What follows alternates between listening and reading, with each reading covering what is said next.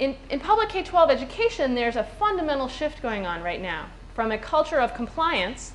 Did you bring the right number of children through your door? Did they sit in the right seat for the right amount of hours? Did you let them go without any damage happening to them physically? Compliance. To a culture of performance. What have you done to help every child in your building become a successful adult? What value was added to their skill set when they were in your care?